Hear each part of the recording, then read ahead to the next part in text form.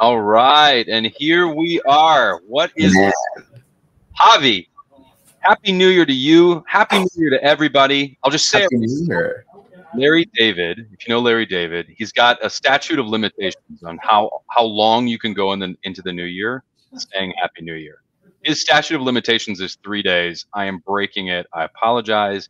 I haven't spoken to you 15. guys in forever, right? So it's great to be here with you, man. I'm super excited about this. Great to be back. It's great to be back with such a fantastic show, with such a fantastic lineup for the rest of Benzinga's Cannabis Hours for the next quarter. We got an amazing year planned for all of you. Very, very excited to be back. Very happy to be back. What do you think? I want the audience to tell us. Are you happy that we're back? Did you miss us at all? The drop a 1 in the chat if you are happy. You drop a 2 if you go like, okay, whatever. I can live without this show. And guys, while you're doing that, just keep in mind too that while it's what, like 12, 15 degrees here in Michigan, it's 100 degrees where Javi is down in Argentina. So that's why he looks like this, beautifully tanned summer person, and I look like Moby Dick over here. So just for all your viewing pleasure, that's how we are today. Javi, anything you want to say about the market right now, and other things that you're seeing before we bring on our guest? I mean, a lot going on. My biggest, the biggest pieces of news so far this year are related to policy. Today, for instance, we learned that past marijuana use will not cost you a federal job. This is, of course, according to a top intelligence official, Avril Haines, the director of national intelligence. She said that security clearance applicants who have used cannabis should not be instantly rejected when applying for federal employment. Yeah, I Pretty love that. big move there. The DEA ended a 5-decade federal monopoly on research on cannabis, and research cannabis production. For such a long time, only the University of Mississippi was allowed to produce cannabis. And earlier this month, the DEA, or Drug Enforcement Agency in the United States, issued 2 additional permits. One goes to Croft North America Hemplex, and the other one to Biopharmaceutical Research Company, BRC.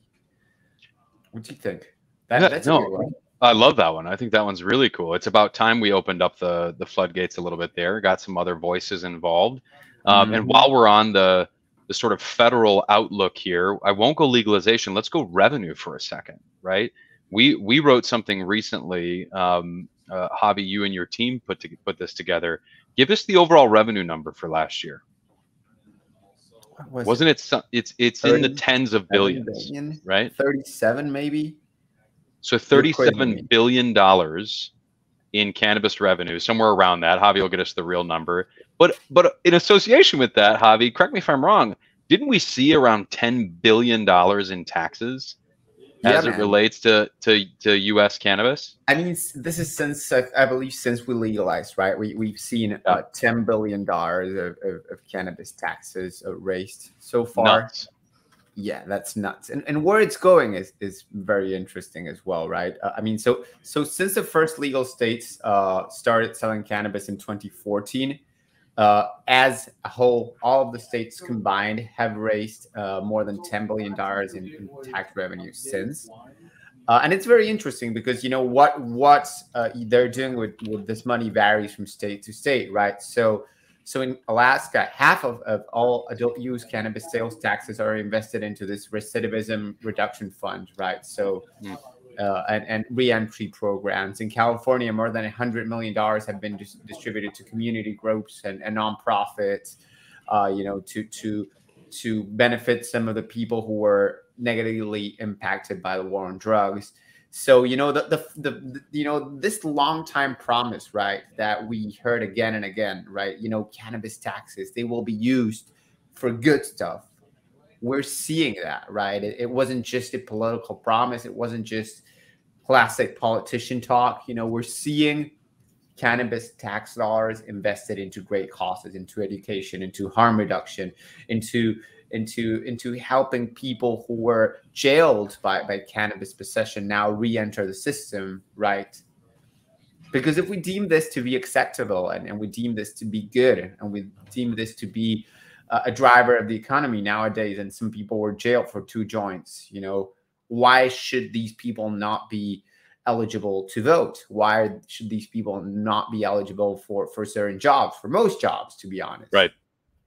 No, it makes total sense, right? And I think there's a lot of things that we're seeing move right now, which are it's super interesting. This thing about you know, people not being able to have a federal job. You know, I remember it wasn't too long ago that the new administration was kicking people out for having feelings about marijuana, right? That wasn't that long ago that was happening. So it's interesting that this should come out now. So I have just 2 quick announcements Shoot. that I want to see if I can make happen here. So one, Aaron, I'm sharing my screen. Producer AT, would you mind just bringing that up and let me know when this is visible? There you go. Whoa. Oh, you know, I know Yeah. what you're showing. Take a look at this. Take a look at this, you guys. So this is Benzinga Pro. Many of you out there probably already have this, right? But for those of you specifically interested in cannabis, there is a new cannabis preset feature, right? So this is not just a platform for investors. This is a corporate intelligence tool, right? We can look at all of our advanced news. We can look at our partner feed. We've got our charting tool and our earnings calendar here as well, right? So take a look at this. We're going to be using this throughout the shows this year. We're going to be specifically calling attention to this, but I think it's really cool. Aaron, I think I'm good on the screen share. We can get rid of that. But if you have Pro, I would highly recommend that you take a look at that preset and ask for help if you need it. Ask us for help. I'm happy to walk you through it. And obviously we will be looking at that. One other thing, right after this show today, there is a Benzinga Options School broadcast. So you will want to stick around for that. No If better you make money, educators I than mean, those if not, guys. just leave. Whatever. You know? Yeah, no, I hate making money, so I'm going to go. But yeah, no, you guys should stay and watch it. So shout out to that team putting that content together. It is really, really taken off. So Javi, anything else before we bring our special guest over? Not really, man. I mean, I'm just very excited. Tilray reported earnings this week. That is TLRY. They reported second fiscal quarter results for the period ended November 30, 2021, with net revenue of 155 million, up by around 20% year over year, slightly down from the prior quarter. We'll get into some of this. The company also announced a new parent company that, you know, kind of comprises both Tilray and Aphria. It's called Tilray Brands. We'll seek to understand that better. Net income was particularly interesting to me, $6 million, up from a loss of $89 million in the same quarter last year. Absolutely astounding. Very, very, very interesting stuff. You know, growing cannabis revenue, beverage revenue was very interesting. We saw a lot on the export front. And guess who we have on our show? Benzinga Cannabis. I guess Cannabis Hour because of the logo. Well, whatever. Cannabis Hour, even though it's a Tuesday. On Benzinga Cannabis Hour today, our guest is Tilray CEO Irwin Simon, a friend of the house who is here to answer all your questions. Irwin, welcome, man. Hey guys, good afternoon. And I guess, you know, being a Larry David fan, and you know, a lot of his sayings, but I hope everybody has had a happy new year, and I hope you're all staying healthy and safe. I hope to have Larry David as a viewer on this show or guest on this show at some point, Irwin. So we'll see. But happy New Year, man. Thank you for joining us. You guys have had a heck of a few days here. Anything you want to start off with? What's it been like for you? What are you most proud of? You know, it's been a heck of a year. And I was glad when 2021 was behind us.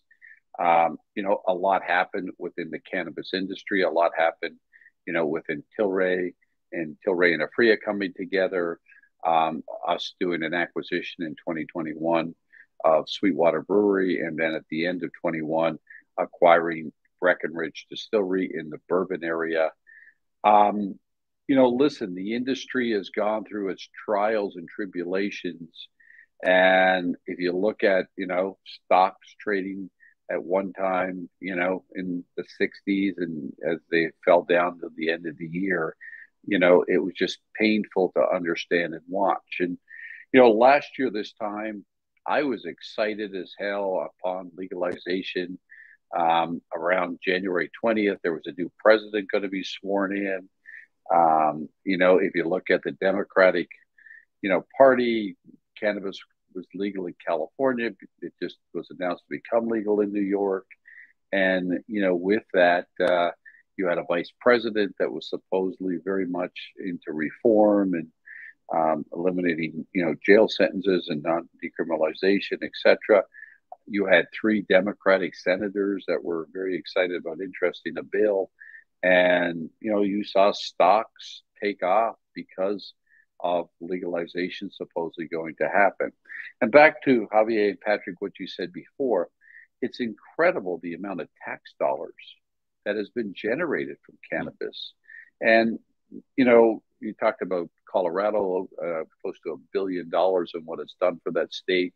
But more important, not only the tax dollars, it's the jobs it's created and the infrastructure in build out. I know we are one of the largest, employers today in Leamington, Ontario, and basically one of the biggest providers, whether it's food service and other areas of growth within the town there. And, Leamington, because of the car industry, and that had its challenges and very much free at the time. And now Tilray has come back and rescued that. And it's the same for Canada. How much dollars in tax dollars, how much employment, how much infrastructure build it's created. And, with the Democrats trying to get through an infrastructure bill and looking at ways to, make up the taxes, like, guys, legalize cannabis, because right now it is being sold out there and not $1 of it is coming back to the tax dollars. It's going into an illicit market somehow. So, and there's ways to work that illicit market in there that ultimately it can be part of the legalization. But I come back and I just bang my head where if you look at a US today, over 90% of Americans want cannabis legalized. In essence, it's legalized today in whether it's medical or recreational in over 35 states, one way or another.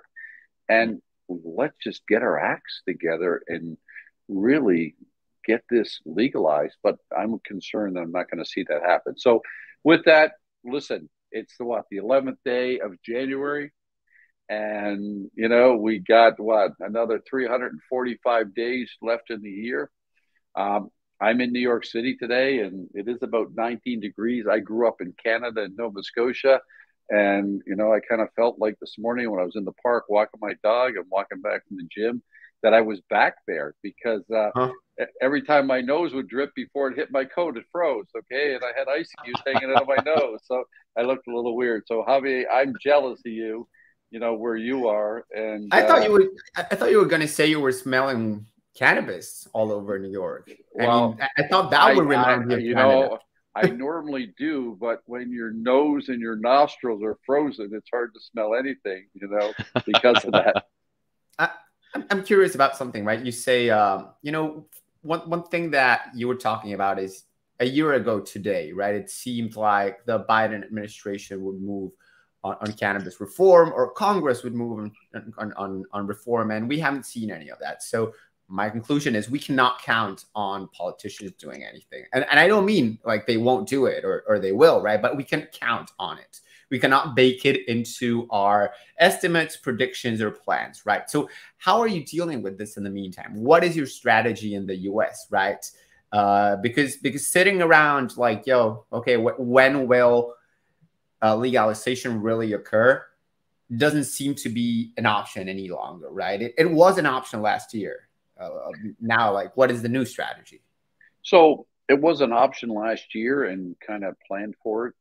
But, with that, to your point, you can't depend upon regulators. You can't depend on politicians for your future. But the good news is, just by, how many listeners you have that are interested in all these cannabis episodes, you look at the trading at retail and cannabis stocks. You look at the states where cannabis is legal, the demand for cannabis. So with that, but you know, as a public company today that trades on NASDAQ and Toronto Stock Exchange, we cannot touch cannabis in the US. So what do? How do you build a consumer products business? And we're building a consumer products business built around spirits, built around beer. And, you know, to my right here is our new Breckenridge bourbon, which is a great product. And one day I hope to be holding a bourbon that's infused with THC instead of alcohol. Wow. And that you get some of the same benefits. You know, you probably don't get the hangover and some of the calories that you get with it, but you get, you know, a good drink. You know, is it 420? No, it's later. Because at 420, we could have had a 420 beer, which again, so our business today in the US is going to be built around our spirits business, going to be built around our beer business, going to be built around our Manitoba harvest hemp. And one of the big things with hemp today, and hemp today is legal within food because of the Farm Bill Act, you know, that we can go out there and infuse foods and drinks and that with hemp and CBD, which you know makes sense. So that has to be the strategy today. And hopefully our politicians, you know, wake up and get something done. Listen, nothing will happen this year with an election coming up. And depending upon what happens with the House and the Senate, does anything happen in 23 is, you know, your guess is as good as mine. Listen, we got lobbyists, and they're only as good as the last person that pays them. But at the end of the day, it's the politicians that really got to get this approved. Let me do a quick follow-up, and then I'll let Patrick ask some questions.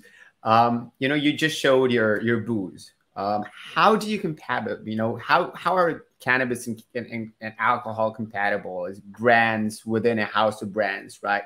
And of course, like if you ask me, right, like on a lifestyle perspective, like, you know, people love cannabis, they love bourbon. I personally think they're both extremely enjoyable, right? But a lot of people say like, okay, but the whole thing with cannabis, is that it's a wellness tool and alcohol not so much. How does this fit in, right? And how do you compatible? Like, is this a long-term strategy, or is this a meanwhile kind of strategy? I want to really understand that. So it's a long-term strategy. What happens is this here. So Broken Coast, one of our cannabis brands in Canada. It's a premium brand, well-known. Here's Broken Coast IPA. It's educating consumers about the name Broken Coast. And if you come back and look, you know, beer consumers are cannabis users. So with that, there's a dual strategy here. There's taking these brands that consumers know, and they will be alcohol brands, they will be cannabis brands, and they could be non-alcohol brands or CBD brands. And I think what's important in this industry, what's important in overall, brands do matter. How do you educate consumers about different brands today? And that would be the big thing. Upon legalization, they would know the Breckenridge brand. They would know the 420 Sweetwater brand. And it's a brand that if you want to drink alcohol, you can drink alcohol. If you want to use it as a cannabis drink, it would be a cannabis drink. So the product lines and the categories, Xavier, is, you know, is adjacencies to spirits, alcohol, and food that becomes translated to cannabis brands upon legalization. So I'm going to jump in here for a second. I just do have to say I'm from Kentucky and grew up working on the bourbon trail. So, Irwin, I love Breckenridge. It's a good one. I know it's not a Kentucky bourbon. I won't hold that against you.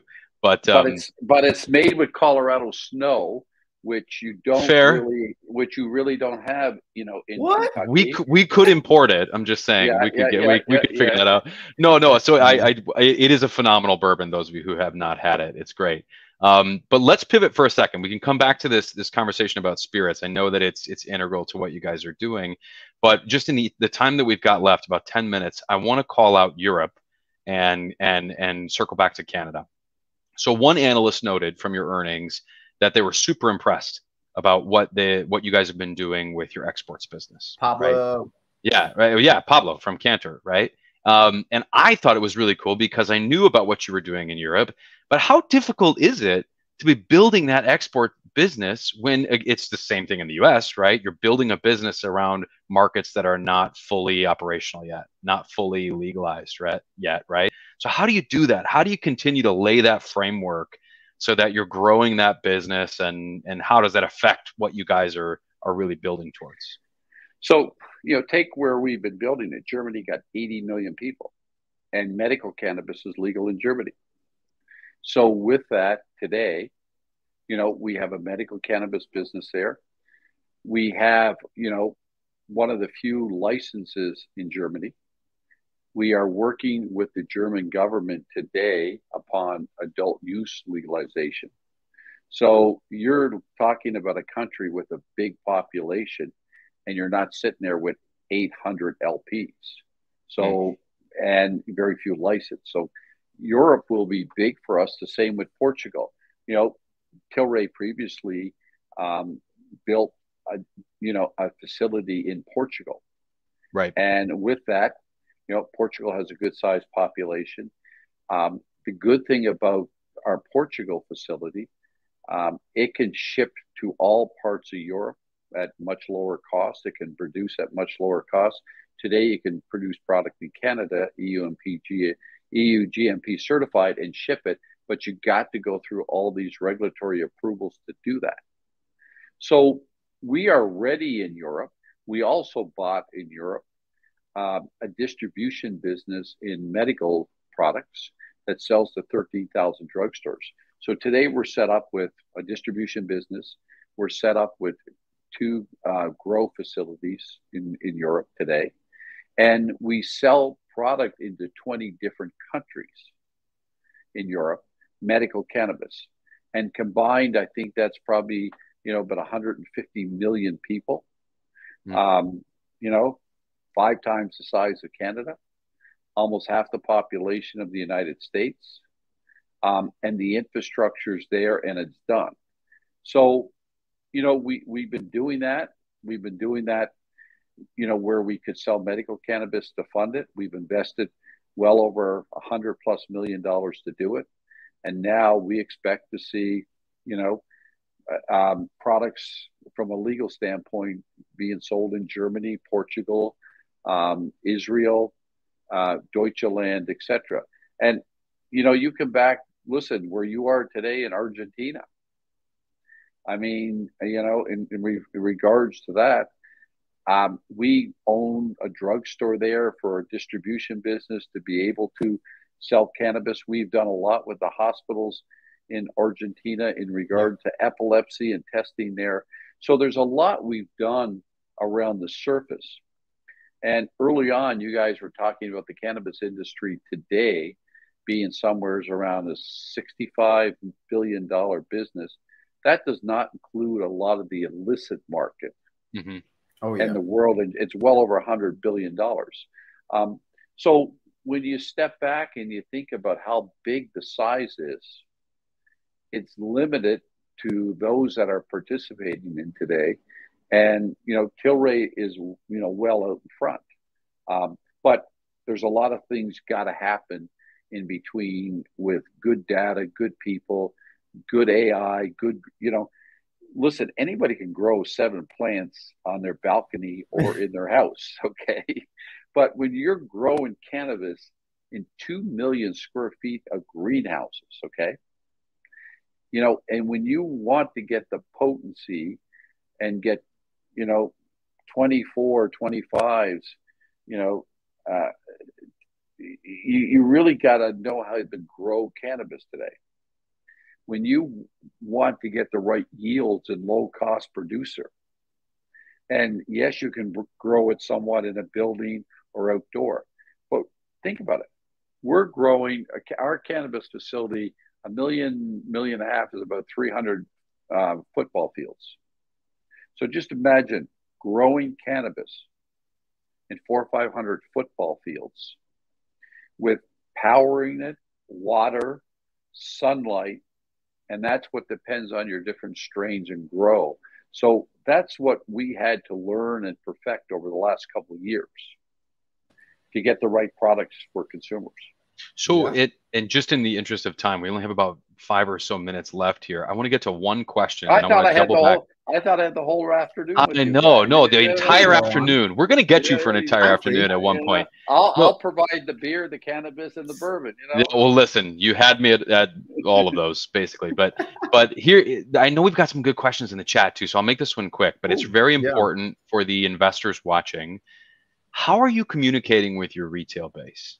How do you stay on their minds? How important are they to you? Give us the whole shebang, right? Because you're talking to a bunch of them now. So the retail shareholder base to me is important as my heart beats. Okay, my heart stops beating, I'm in trouble. I lose my shareholder base, I'm in trouble. And listen, you want to be able to communicate directly to them. Unfortunately, we do have securities laws with Reg FD and how we communicate, and what gets translated back, etc. And I have to get muzzled many times by our lawyers and our IR people. And I got Baron yelling at me, you can't email back to this person. You can't do this. You can't do that. Baron's And great, by the way. She'll help you. She'll help me. She yells at me more than my wife. Okay. And, but I love to communicate because I'm a big believer. You buy our stock, you got to have information. Mm-hmm. But with that is this here. In regards to tell the truth, tell the good, tell the bad, and don't hide. I mean, there's good stuff that happens out there, and there is stuff that, gee, we got to tell you bad news out there. And I think it's so important. And listen, I come on and talk to you guys every week to be able to tell about all the things that are happening out there, be able to get press releases out. Because of COVID, it's been a lot harder to communicate, a lot harder to have investor meetings. The last 2 days we had ICR and we're out there, talking to investors all the time. Baron is on Reddit all the time communicating. Baron is out there trying to make sure we're tweeting stuff out there. And when investors came back to us and asked us questions that we answered on our earnings call, you very seldom would ever see a company that would answer investors questions on an earnings call and we answer them. So we try and do our best. But listen, it's important that we do talk to investors. And I don't know how many CEOs and that you get coming on here to talk to your audience, but I think it's important, and you got such a great audience that is listening here. Definitely. I have a couple questions from the chat. I'm going to source one from Numus Nice that I'm going to somewhat merge with a question from Twitter, right? And, I heard that the InBev deal, Budweiser maker is off. So maybe a little bit of an update on that. And then, are you planning or are you interested at all in doing a partnership with any other alcohol companies, whether it's Diageo or whatever? Are you looking at pharma? Are you looking at tobacco, right? These are some of the questions that I've seen in the chat and on Twitter repeat again and again. So, the AB&I deal, was off, and it was not off. I think very early on, it was not the right deal for Tilray and probably not the right deal for AB&I. We today produce products for them in our facility in London, Ontario. It was not adversarial. It was not anywhere hostile. It just, and the reason I think this has been terminated back in May or June, ultimately it ended and we had to put it in our disclosures, and that's why everybody learned about it. But today, with our own manufacturing facilities, our own abilities to distribute beer, and having, alcohol distributors, very much we can go out there and make products with THC or CBD, and it just didn't make sense with the partnership to move forward. In regards to partnerships with other, spirit companies or other companies out there, listen, I'm big into strategic partnerships that make sense for R&D, for distribution, for innovation. It's not just for money. And I think you go back and you look at, did the Altria deal work with Kronos? Did the Constellation deal work with Canopy? I'll let people answer those. But it's got to be the right deal for both companies that's going to create value for shareholders. But more important, we're going to put products out there for consumers that the consumers want. And yeah, I'm open to personal care products. I'm open to food products. I'm open to, with drug companies, because, I was just sent an email about, how 7 benefits of marijuana, says doctors today. Okay. The number of people turning to marijuana for medical reasons, for growing with good reasons, proven benefits such as prevented seizures in patients with autism. So there is so many benefits in cannabis for anxiety, for sleep. Listen, we're all suffering through mental illness today because of COVID. So yeah, there is, benefit and with that. So partnering with the right strategic partner would make sense. And it's not for economics, it's for distribution, it's for innovation. Exactly. It's for getting the product out there. Well, I think that answered one of the questions here. Kurt, thank you so much for asking that question. I think that was great about a potential partner. There's always the opportunity to potentially inherit partnerships that are out there if there's M&A in the pipe, and I'm not sure if that's even on your mind. I'm sure it has to be in some regard, but I'll let you come back to that too if you have a response. But Kurt asked another question more along the lines of what you were just talking about on the medical side, on clinical trials. He says Tilray had at least 8 to 10 in the works. What progress has been made, if any? Is there anything that you can share with our audience about that? Listen, they're still in the works, and I can share with you, the ones in regards to epilepsy, where they have reduced seizures, down from 300-400 down to 3-4 a day. I can, also share with you some of the other ones that we are doing basically in Europe that we're still working on. The unfortunate thing, about these, they're expensive and they take time. So I don't have anything else to report other than the one on epilepsy. And I think part of the problem has been in regards to these slowing down. Again, I hate blaming things on COVID, okay? But, not being able to get the patients, not being able to get the data, that because of COVID has absolutely stopped some of these where they were doing these tests in hospitals and stuff like that. So we've had some, step backs because of COVID, but we continue to invest in medical cannabis because I think it's a big, big, big opportunity there in so many different ways in regards. And that's what will drive, increased, legalization in countries today of medical cannabis by having, results and having medical data that supports that. But I think, the big thing which we're also trying to do is get medical cannabis on medical plans. Amazon in the US pays for medical cannabis on their medical plan. Other companies do pay for it. And, in Canada, it's not on medical plans. So what we're trying to do is a couple things, is have medical cannabis not sold just online. Can it be sold, at drugstores?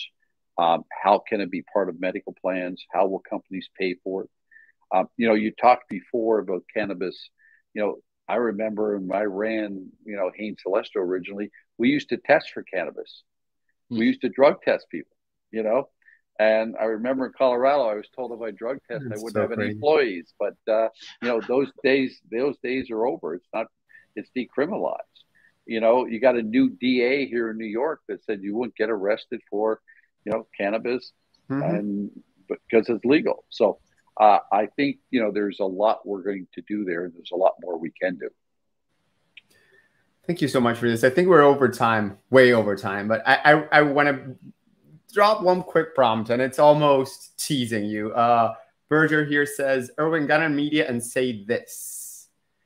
Tilray is going to be the Tesla of weed stocks. You will break the internet. Yes, no, maybe. So listen, I don't want to be Elon Musk. Listen, I come back and I think the key thing here, we're in a category that's a smart category. And what I've tried to change about this category is, the sophistication of a category, no different it is in the spirits industry. It's not about just smoking weed, it's cannabis, it's pre-rolls, it's flower, it's good quality product, okay? In regards to how it's sold, in regards to the quality control and the regulatory that we go through to make sure how the product's grown, there's no pesticides, what the flower is coming from, and the process it goes through. And part of the problem that's happened, the industry, when it got started, like any industry, had, some companies that probably didn't do the right thing, had some CEOs probably didn't do the right thing.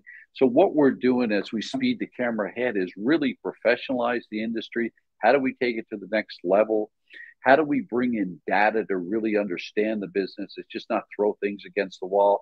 How do we make sure we got good artificial intelligence? How do we have really good people in here?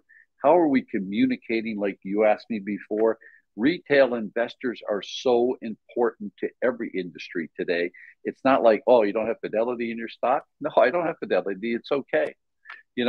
And with that, how do I have a good investor base where I'm listening to? Because my investor base are good customers and good buyers too. You better listen to your shareholders and better listen to your customers. So with that, listen, I again, I get asked all the time, when you grow up, tell me a company that you'd like to be like. And it's kind of like, I want to redefine. Listen, the P&Gs of the world, the Nestle's of the world, they're old, stodgy companies. Or how are they evolving and changing? And, one thing Jeff Bezos has said, if Amazon doesn't change, it will go out of business one day. And that's the thing I look at Tilray. How are we evolving and changing every day? And not sure that I want to be the Tesla. I'm not sure I want to be the General Motors. I'm not sure I want to be the Unilever. But I want to be a bunch of things that do a lot of the right things. And you know what? We will make mistakes. We will screw up. But step back and say, we did that. We learned from it, and we're fixing it. Because a lot of people like to say, I'm wrong. I screwed up. I made mistakes. We had a bad quarter. As there's a bumper sticker out there, SHIT happens. And when it does, you deal with it. Listen, there's no better way to close than that, Irwin. I feel like the folks on the show today, you guys in the chat, you're hearing it direct from the man himself, right? You can ask your questions. It sounds like Tilray will answer them, right? So Irwin, props to you and the crazy last couple of days I'm sure it's been for you guys. I'm glad to see some good news coming out, man. Thank you very much for being on. Irwin Simon, CEO of Tilray Brands. Thank you again. Hey guys, thank you and congratulations on what you're doing to communicate to retail investors. And I look forward to joining you again, and I look forward to hosting you guys in our facility in Leamington, where we can sit in 1.5 million to 2 million square feet of grow, and we just sit there and smell it. Okay, we'll do that. We will make a plan. All right, great guys. You're close. You're in Detroit. You just got to come across the bridge. It's really not far at all. I could probably see you. And you just got to have a COVID test and a passport. That's it. Well, good. I can do both of those. Well, Irwin Simon, thank you again, my friend. We'll let you make your rounds, I'm sure, but we really appreciate you coming on. All right. Thank you very much. Take care. Javi, what a show, man. Man, what a show. I don't want to take up any more time. I know we're way over time. We're stealing time from our successors. What is up next? Well, up next is our Benzinga Options Trading School broadcast. You must stick around. These guys know what they're talking about. They will help you make money. I'm out of here. They're coming on. Till next time. Like and subscribe. bzcannabis.com for events. Benzinga.com/cannabis for all your news. See you Thursday, 4:30 p.m. with another great guest. Teaser.